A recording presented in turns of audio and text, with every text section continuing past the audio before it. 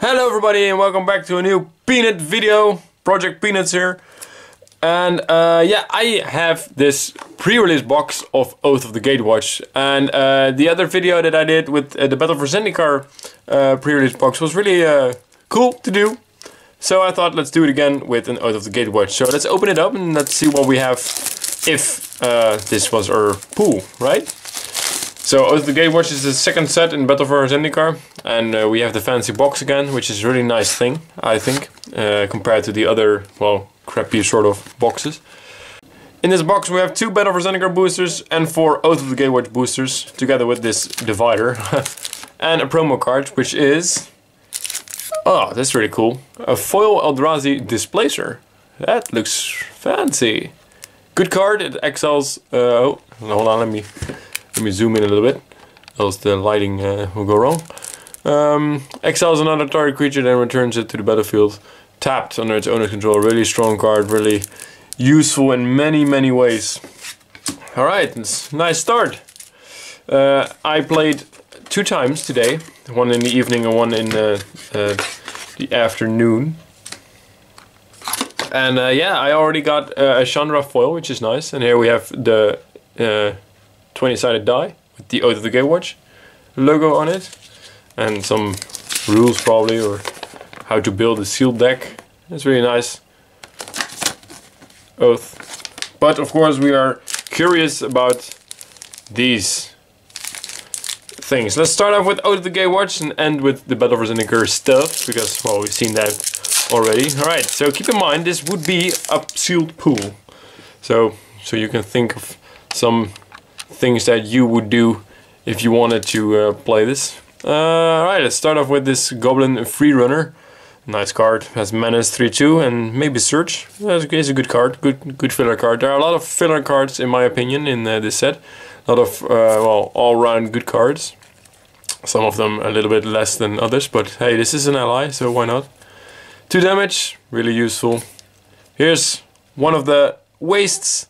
This is the new colorless symbol. It stands for colorless, and this is something you have to draft and or well, play in your pool, else you don't have access to the colorless. That's really nice. Wastes are probably interesting to keep. Witness the End. Well, here we have some more exile shenanigans and lose 2.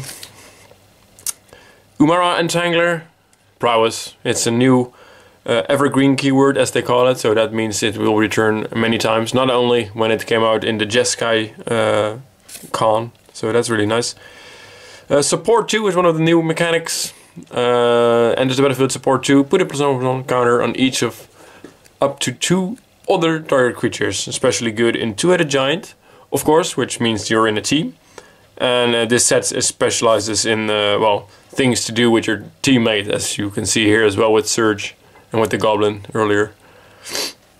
Right, here we have the simple dual land, sort of, tap land. Cohort is also a new ability. Taps untapped allies to do things. In this case, draw a card and lose 1. 4/4 for 5. Big ass ally, that is. Same here. This one lets you find equipment cards. 1 mana, 1/2 though. Really cool. And oh, this is the rare Endbringer. That's a really nice card in limited, and I think we have a foil potential. Endbringer does a lot of things. As you can see, it can ping. It can be used as a combat trick or something like that. Well, at least prevent things in combat, maybe. How to describe this perfectly, I don't know. You can do a lot of things with this card anyway. Draw, whatever. Really nice. And we have a foil 2 damage reality hemorrhage. Not too shabby. Really nice card to play in limited, because you have a lot of options and it untaps itself. It's yeah, definitely useful. Nice first booster. Alright, let's go a little bit faster through these boosters, because else this video will take for ages. I'll stop at some interesting new cards or something. This one is playable. Well, 5 mana, 4/4, 2 damage, and trample. Nice for common. We got this one, Unknown Shores. Not the best card, but it gives you colorless and some fix. This card saved me a few times, so that's really really nice. Keep that in mind if you play it. this returns things, not too interesting. Also, the colorless symbol again, really useful in your colorless resources. This one was really nice. Another one, 2-drop, also ramp, good card. Loam Larva, mana fix, but I don't know, rather not. Kozilek's Pathfinder, really insane common, 6 mana 5/5, that's okay, but with this ability, yeah, bring on the carnage. Cyclone Sire, there's a cycle of these cards that do things with the Awaken kind of ability. This one also makes a land living, to say. And also, yeah, 3/4/5 flying, good. Storm Chaser Mage, this is really nice. 2 mana, 1/3, prowess, flying haste, keyword bonanza. Strong card. And I think I see the rare already, but hey. Yeah, here you have it. Vile Redeemer, which is a really nice card in my opinion. This lets you get something back when your creatures die. In this case, Eldrazi Scions. It has flash, 3 mana, 3/3. I like it. Really nice. And how about... Oh no, wait. It's when you cast. Never mind. I thought this would work together, but no, it won't. It won't, because it says when you cast this card. So, all right, good card though. Also in limited. For now, the Eldrazi are strong. And here we have some more Eldrazi tribal. Another ally. This one was really annoying as well. 1/4 for 3. Good. Yeah, aggressive. Another waste. Cinder Helion again. This one lets other Eldrazi fly, or creatures for that matter. Yeah, make something a spider. Gains reach. A tapper. Not too interesting. More colorless resource. And oh, we already started with the uncommons, meaning we have a foil, and I think I see one already. Embodiment of Fury also does something with your land creatures. This one makes lands 3/3 until end of turn if you play a land. So yeah, with trample of course, really nice. Warping Will, yeah, this card you have to read. You got a lot of options with this card. In limited, okay, I guess. I myself didn't play him that much in my deck, and I had it once, so Aggro, Eldrazi. Ah, another Eldrazi Displacer. 2 of them in this pool. That's really nice, isn't it? Awesome. Forest and Essence Depleter foil. Cool. Yeah, this lets an opponent lose 1 and you gain 1. And a nice zombie token. Yeah, this is really cool. I like this. Cool. I say cool almost every single time when I open these boosters and everything. But yeah, the cards are cool, right? So, alright, last Oath booster. Yeah, we had this one. Another Surge Enabler, only 1 mana, huh? So you can play your Surge cards. Surge cards, not Search. Surge. Yeah, Devoid Mana Fixer, sort of, or Mana Ramper. Not too interesting, for that matter. 3 mana, 3/2. We already had this one. You can kill a land creature with this one, or 4 damage. Instant speed though, don't forget about that.